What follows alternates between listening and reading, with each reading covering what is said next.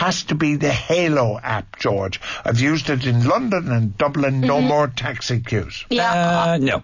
Why? Saturday afternoon, I was just after enjoying a lovely meal with my wife, and I decided to use the Hailo app. Thought it'd be a great idea. Bit of a laugh. Used the Hailo app, and I turned up and it said, "Do you want to prepay?" And I said, "Yeah, I'll prepay because I haven't got any cash on me." What a great idea! So I have my credit card, put in my credit card details, thinking this would be fantastic. My taxi will pick me up and I'll go home and I'll have a nice day.